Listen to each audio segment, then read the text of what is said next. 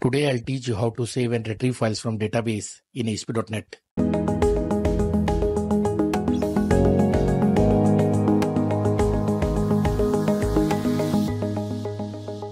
So let's start. This is SQL Server Management Studio, and you can see the database script file which will be used to create the database and as well as the database table. This script can be downloaded from the article, and also I have placed the link in the description. So the next thing is to execute this SQL file.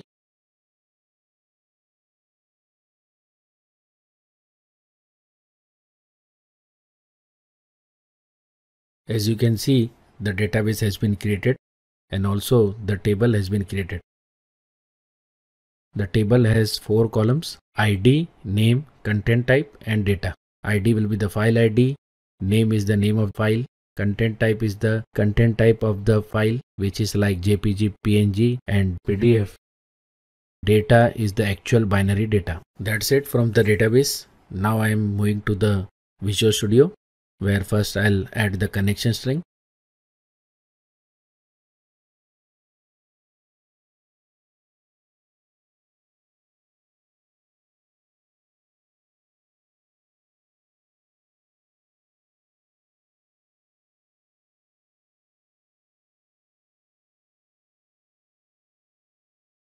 So now the connection string is ready. Let's move to the ASPX page where we'll start the programming. So first I am adding an ASP.NET file upload control. Below that I am adding a button. The button will be used to upload the file.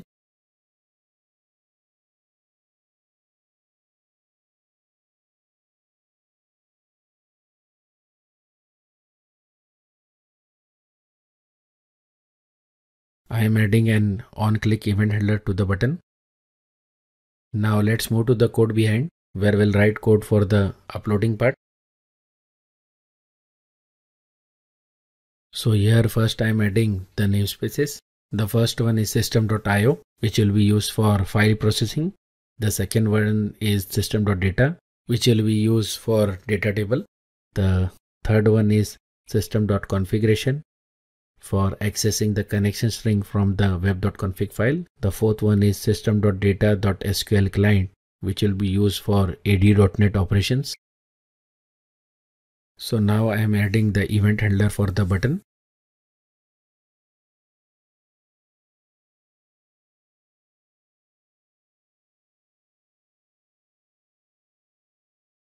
So first I have created a variable for file name. Here I am using path.getFileName function because sometimes in old browsers the fake path or the path of the local folder is set in this property.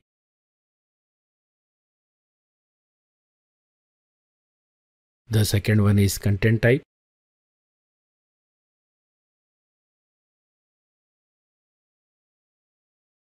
The next thing I am doing is creating the object of the stream class, to which I am setting the posted file dot input stream object of the file upload control.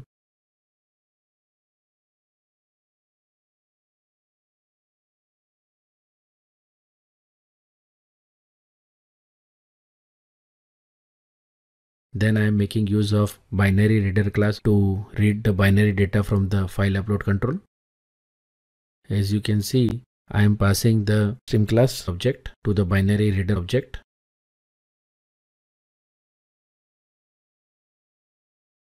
The input stream is actually the stream object of the file, and it will be converted into byte array using the binary reader class. When we want to save a file data in binary format in the database, we need to make use of byte array object. The input stream is converted into byte array using the read bytes function of the binary reader. The read bytes function accepts the content length property. The content length property holds the length of the stream. The next thing I am doing is reading the connection string from the web.config file.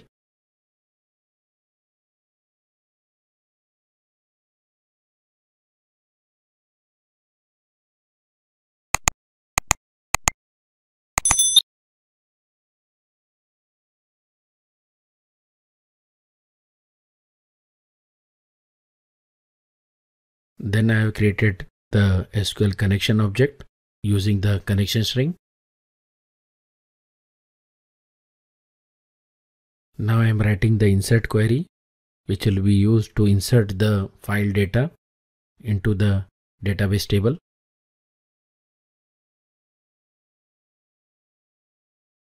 I'll be passing three parameters. The first one is name, the second one is content type, and the third one is data.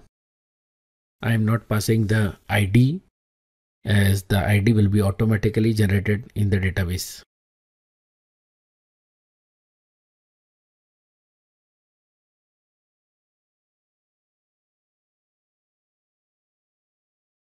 The next thing I'm doing is creating the SQL command object, to which I'll pass the SQL query and the SQL connection object.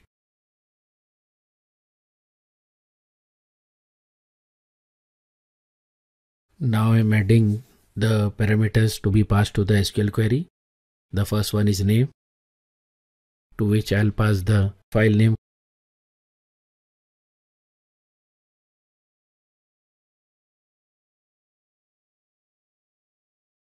The second one is content type.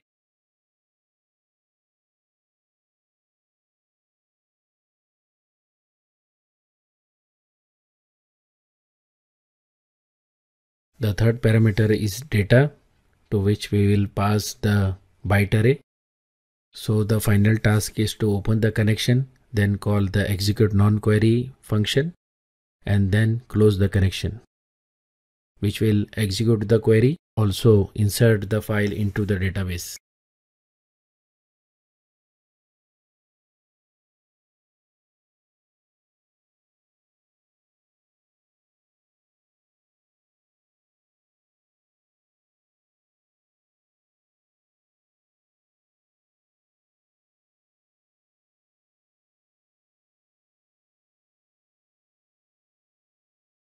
So our upload part is ready. Let's move to the ASPX page, where we will populate file from the database in the GridView control. So I'm adding a GridView control now.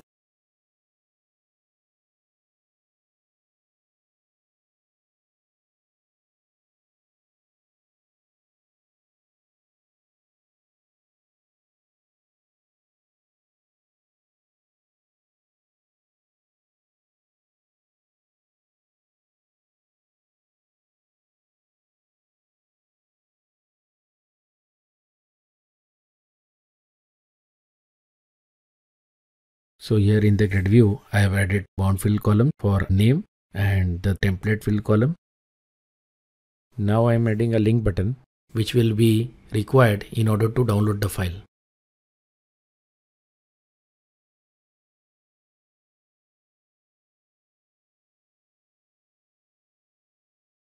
So now let's move to the code behind, where we'll write the code to populate the grid view. So here inside the page load event handler, I am adding the not is postback condition.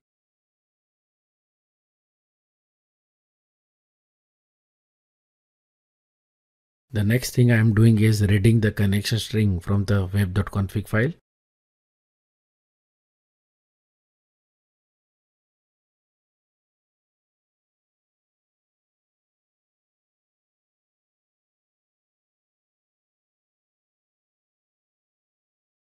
Then I have created the SQL connection object, to which I am passing connection string.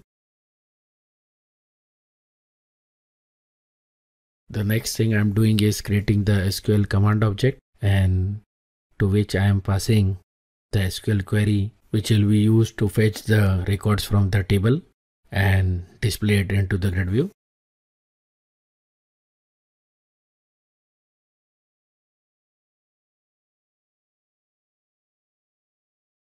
Then I am creating SQL data adapter object, and to which I am passing the SQL command object.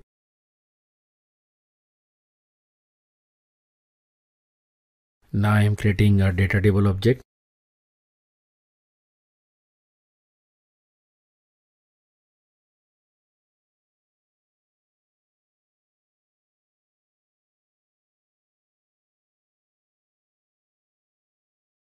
The data table is filled with the data using the fill function of the SQL data adapter.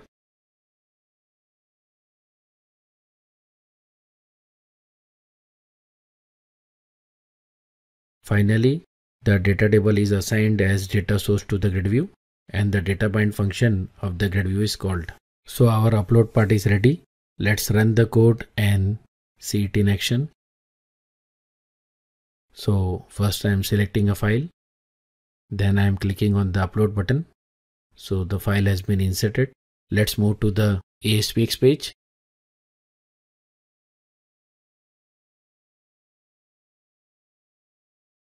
So first I am adding an on-click event handler to the link button.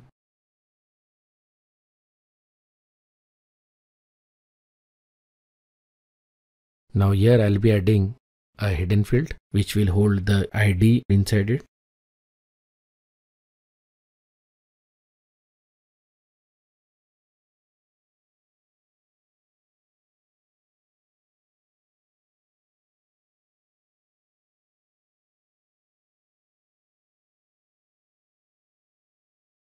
Now let's move to the code behind, where we'll write code for the download part.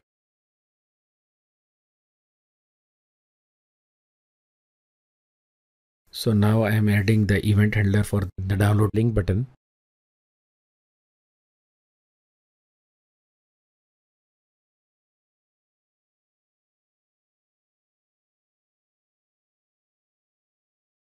The next thing I am doing is reading the ID from the hidden field using GridView row details.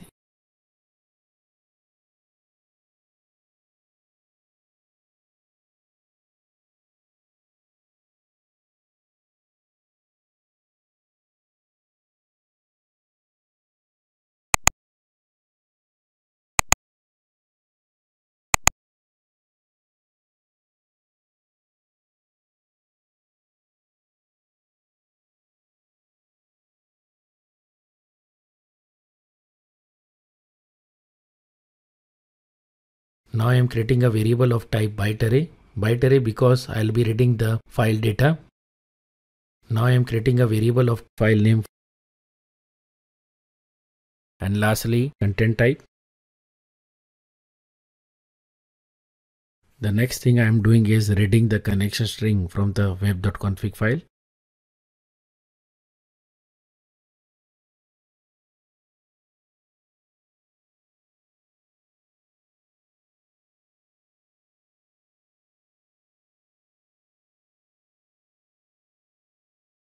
Then I have created the SQL connection object using the connection string.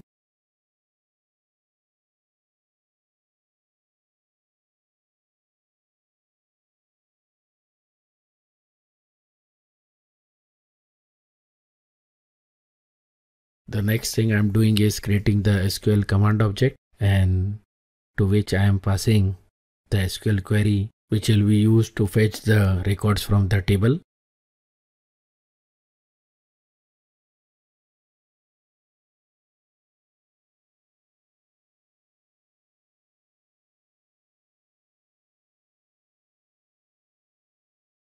Now I'm adding the ID parameters to the SQL command object.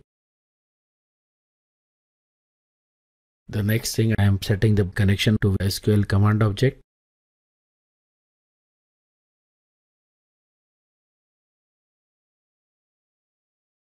Then I am creating SQL data adapter object, and to which I am passing the SQL command object.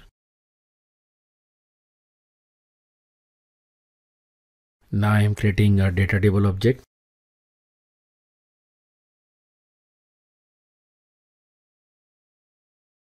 The data table is filled with the data using the fill function of the SQL data adapter. The next thing I am doing is reading the value of row of the data table. The first one is byte array. The second one is content type.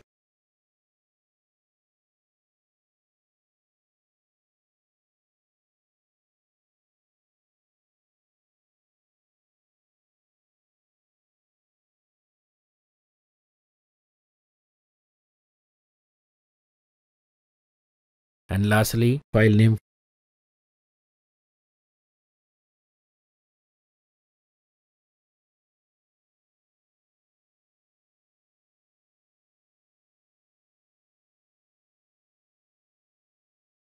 First I am clearing the response.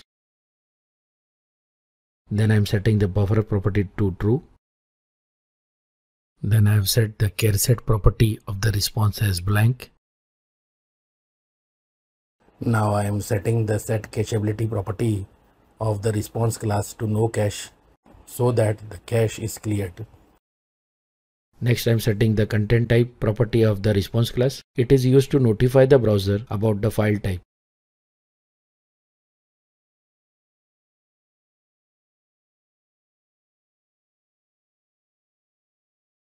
Now I am adding an header to the response. This header is called content disposition. It is used to tell the browser that the downloading file is an attachment, and also it allows us to set the file name for the exported file. Specifying an attachment tells the browser that the file must be saved on the computer. That means user will get an option to open the file or save the file. While if you don't do that, then the file will be automatically opened in the browser. Then I am making use of binary write method, to which I'll pass the byte array, and the response.flush method is called, and finally the response is ended. So this completes the download part, or we can say coding part is complete. Let's run the code and check it. So as you can see, the names of the file are being displayed, and also the download link is visible, and when I am clicking on the download link, the file is being downloaded. Thanks for watching. Please like, share and subscribe, and don't forget to click the bell icon. Goodbye.